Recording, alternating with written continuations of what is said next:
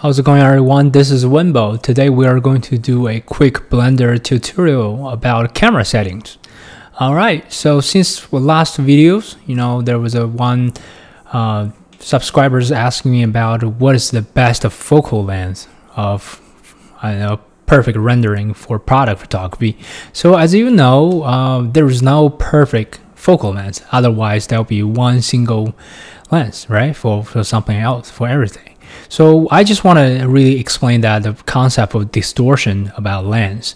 So in the real world, typically we are separating our lens into like a general, just cutting up from the 50 millimeters. The reason we have 50 millimeter lens is calling standard lens is because it's very close to what an actual human eyes perceiving things and looking around this world. So as you can see here, there's one image that I found out from the internet, where perfectly demonstrating the distortion about when I take picture of a human subject. This is exactly the same person, but the looks very significantly a difference because we're using different focal length on the zoom. So basically, what does that mean for this? I wanted people to interpreting this picture correctly. Is the photographer always trying to use a frame to put the person in the center? The face looks very different. And when you look at using the focal length like less than 50, you can see that there's actually distorted person face very different way. So that's actually what's happening here. And then if you see the pictures above 50 millimeters, so it's around here, it still have a little bit compression going on to kind of make the face size look narrower rather than this is very broad, wider. It looks very distorted. It just doesn't feel comfortable to look at it. And sometimes actually, because our iPhone camera or phone camera is using a default lens is 28 millimeter, I think, because this is kind of considered a wide lens. So when you're taking picture of yourself selfie, usually that's what it looks like. The big face is getting distorted somehow. So another thing I want to point it out for distortion when you're picking the focal length is anything above 50, especially around anything above 100 millimeter, that focal length that doesn't change too much compared to compared to distortion that under 50. So under 50, you can see that a small number that is only 9, right? Only 9 millimeter difference. It looks pretty significant. That is only like 20, there's only 5 millimeters differences. You can see that looks quite different. But compare here to 350 to 100, that's 250 millimeter differences, but the look looks pretty close. So one take-home message is that when you shopping for lens or taking pictures for using Blender, actually something lens is longer than 100 doesn't make a huge significant difference. Well, that's just a little bit off topic, but I just wanted to explain that why we need to pick the focal length for our specific uses.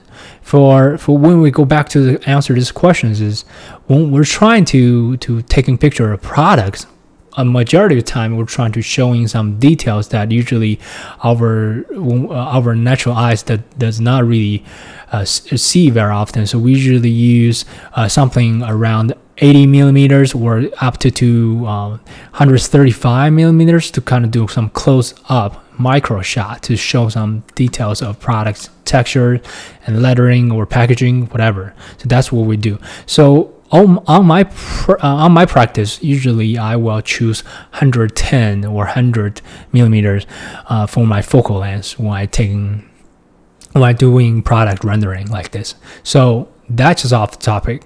So now what we will do, I'm just gonna close this tab. So what I will do, we are going to explore a scene that I already built for our master class in the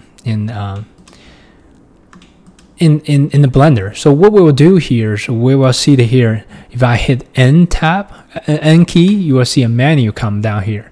Here is a viewport. menus of view focal length. Currently setting up 110, which is my preferred focal length.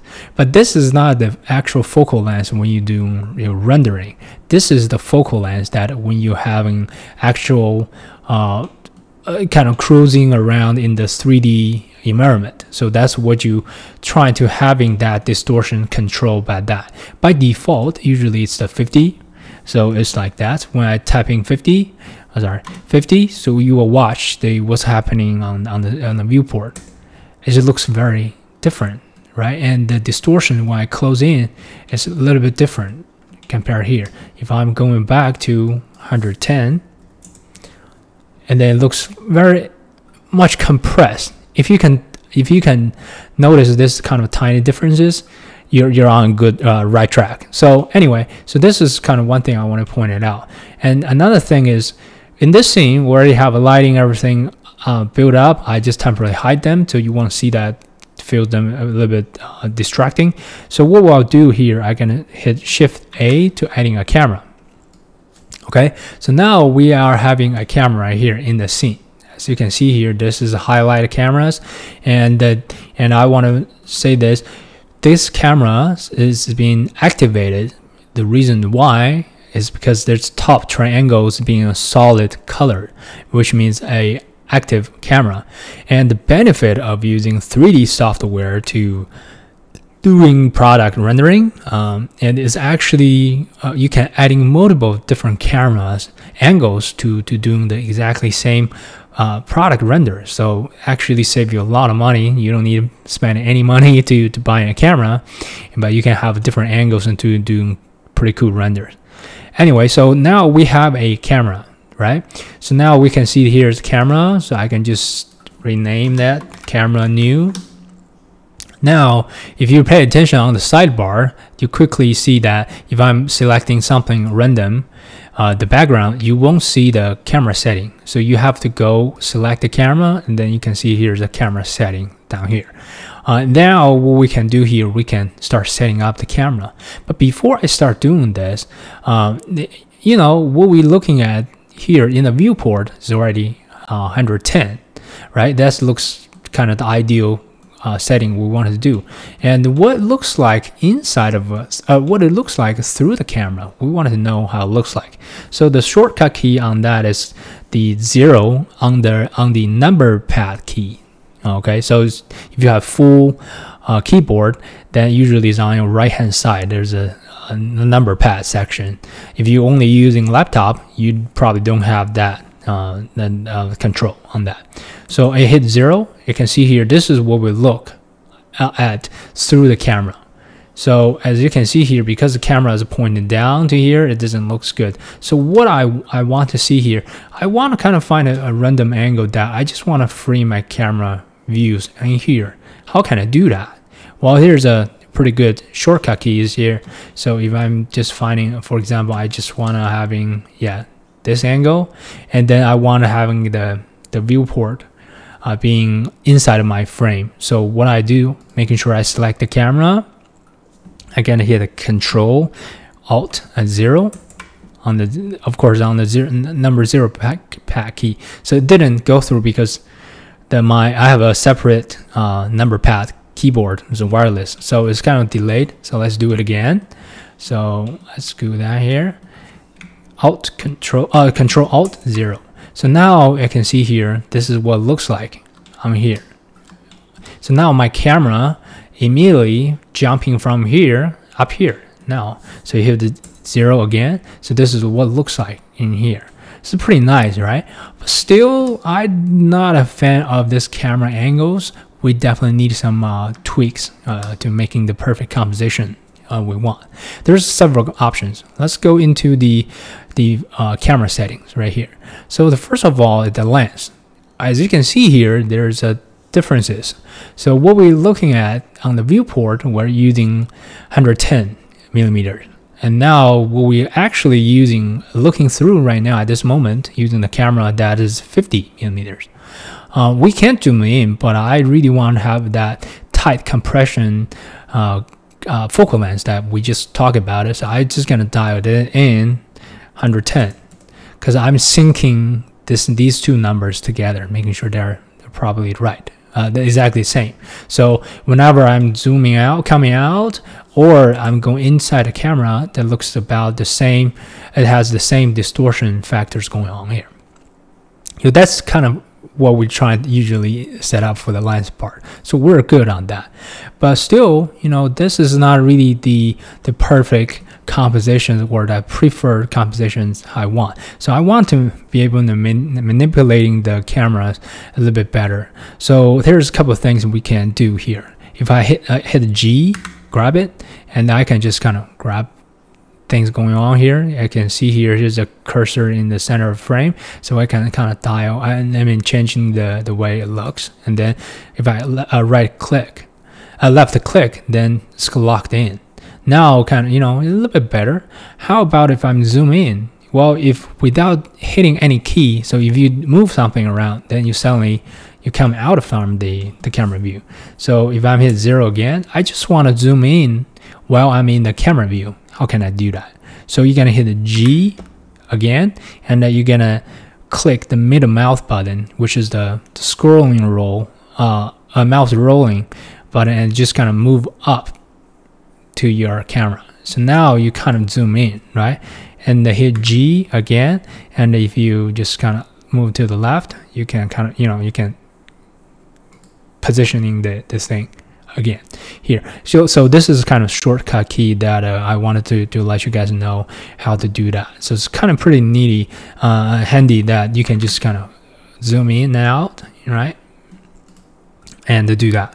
And sometimes people prefer that to lock the camera views and then just using the mouse to grab what's going on in the scene. So you can do that. Still under that, the view tab menu. So if you can hit lock the camera view, check that on. So what you can do here, if you just kind of left click, you don't do anything, and it doesn't working, right? You can see that. But if you holding the middle mouse button, you can actually just kind of grabbing the scene instead of the camera. So you can do that. You can zoom out the scene out. But I personally prefer to uncheck it off, and I can just I can use the G and the middle mouse button to kind of grabbing things around, making sure you select the camera. And I prefer this way than the other. But everybody has a different approach, so I'm just showing the options. Okay, so that's kind of like the neat things about it, what I typically use. I just kind of hit N to close the side menu. Another thing is sometimes I often use is that I don't want to see the stuff that outside this viewport. It's kind of a little bit annoying, right? And I just want to kind of only see what's going on inside the frame. So how can you do that? You're gonna hit Control B key, and you see here's a selection things going on here. You just draw a box and quickly select that. Now everything else is being cleared, and then you can just focusing on what's going on here in the scene. So if I'm grabbing another separate split this window, it's moving here in the cursor, become a cross, and then just drag another one. So I can have another viewport going on here. So I'm just gonna temporarily leaving the side, and I don't need to touch and move anything. I can just moving around in this environment. So it's kind of giving me possibilities to just look at it. I don't need to tap 0 all the time to go inside the camera view. So I can do that. So if I hit G again, so I'm grabbing that's what just looks like on the inside the camera, right? Pretty cool, right? Yes. So it's a pretty handy tool over that. Well, let's go back to the camera and to go a little bit depth in the camera settings. As you see here, here's a background image. What you can do typically, you can having a picture added on to getting overlay in from the camera, but this is not a really entry level or techniques that you use. When you do compositing, which is I already made some videos about CGI compositing with actual photograph and the CG environment, you will know I use this as a very useful handy tool that you will see that you can check my videos on the link on the right hand corner. And then the next thing that I really want to discuss is the depth of field. So right now, as you can see here, my camera didn't enable depth of field right now. Everything looks nice and sharp, and that's just because our human eyes were looking for contrast, either in color, either in light, or either in the focus contrast. So the depth of view is the best tool. I mean, you can manipulating to control the focus. Some object can be focused, some background elements can be in blurry and is not that very sharp. So what you can see here from the top view that this three bottles are not aligning on the same axes or planes. So which means the focus, I can focus on the foreground elements and make the background elements look a little bit not that sharp, right? If I'm going in here, you can see here everything is sharp. And if I'm going to the camera view, and if you go here, and if I enable depth of view, making sure you watch this is what's happening. If I enable that, and suddenly everything's become blurry, and you were like, what the heck's going on? I don't want having a blurry image. Well, it's because we don't have a focus object. So if you really use a real camera, you will know that you have a focus point, which means whenever your focus point is focused, that area is supposed to be the center part of that your focus, and then depends on the aperture you use and the lens, focal length you use, you want to see how much sharpness you can control. Anyway, so what we are actually having here, already adding a focus point, which is here. So where's the focus point coming from? You can just do Shift A, adding a empty. You can just adding an empty subject, and I just changed the name as focus point. And as you can see here, I move this empty object very close to the front label of this bottle. And now if I hit N, if I go to the view here, as you can see here, everything's nice and cool in here. So if I'm going to the camera view, camera, and I select the focus object, and I using the eyedropper to select the focus, and suddenly watch. So now you can see, yeah, we have something going on here, and in the focus, something is sharp because this is a kind of low light. But as you can see here, background is a little bit blurry rather than sharp. If I'm disabled the depth of view, yeah, it's sharper, right? And I enable that. What's causing that? Yes, that would be the next thing that we can set up is the aperture going on here. So the aperture settings we are having here is very similar to the real actual camera that we're using. The f-stop number is typically the full stop will be 1.4, 2.8, 4, 5.6, 8, 11, 16, and 22. So that's our like typical standard full f-stop numbers. You don't really need to memorize all these numbers, but this is what's real cameras and real lens actually having that f-stop. So because I'm a photographer and I also have a little bit OCD, so I usually setting up my f-stop just on these exact numbers. I don't really want to do like 2.1 or something that is not really naturally exist in the real world. I mean, it's not going to be a big deal, but that's just my preferences. So the depth of view is how much sharper items that you will be able to see. If I'm going to zoom in here right now, because the number is setting up 2.8, it's a small number, but it's a big aperture.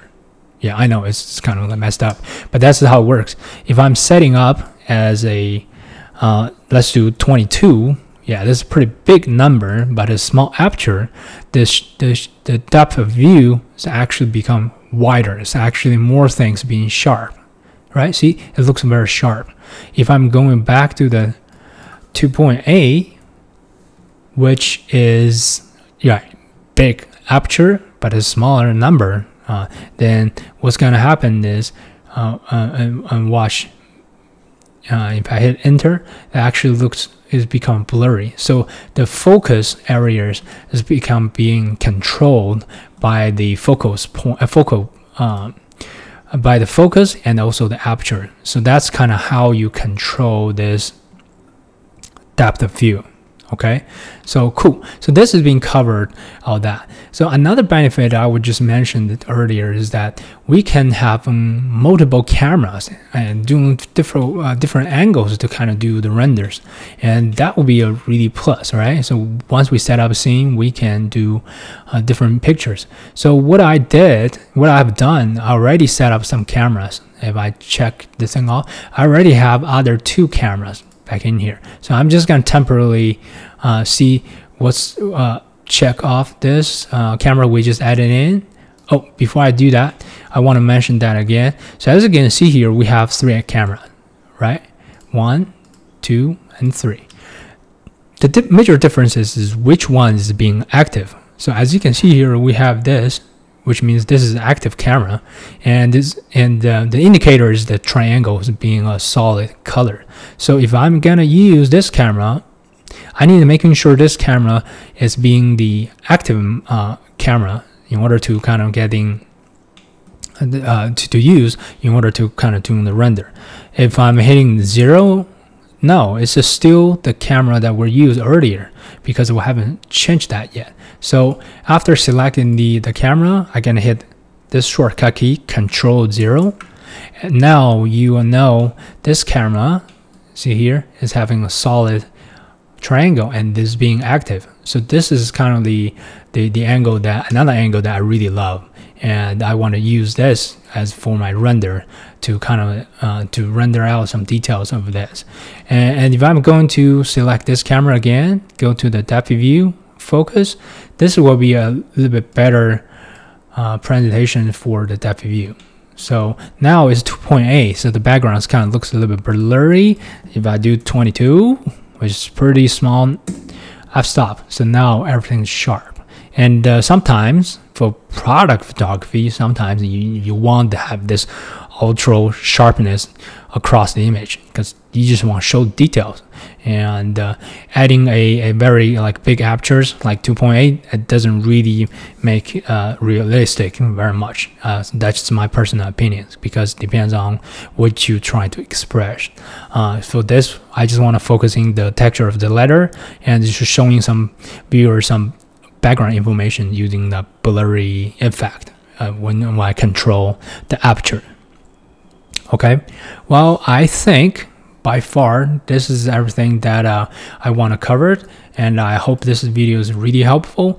And the file you are actually looking at is including in one of my current Blender 3.0 master class for product photography and designer. If you are interested into having some realistic product renders, and welcome to enroll my class. And if you're sign a pre-order now, you will be able to getting a $49 of discount using the discount code on Gumroad. And also, if you're wanting to having questions and hangouts on my social media, you can find me on the Instagram. You will see all the informations on the description section. And thank you for watching, and I will see you in the next video. Bye.